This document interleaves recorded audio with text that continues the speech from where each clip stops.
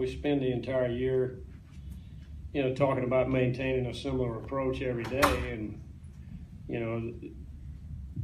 the preparation is the same throughout the course of the year, because when you get to this point, you don't want to change a whole lot. I think we just go about our business like we've always done all year, and it's easy when you got a guy like Foster on the mound, just filling up the zone, getting quick innings, and then we come in and do what we do and just try to put quality at bats together. And when we string a few together like that, I mean, that's what happens. We put a lot of runs on the board.